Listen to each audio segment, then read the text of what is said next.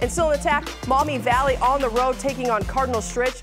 Down at half, the Stritch was down at half, but Tommy Taylor would get things going. The steal takes it the length of the court, finishes with the pretty floater here.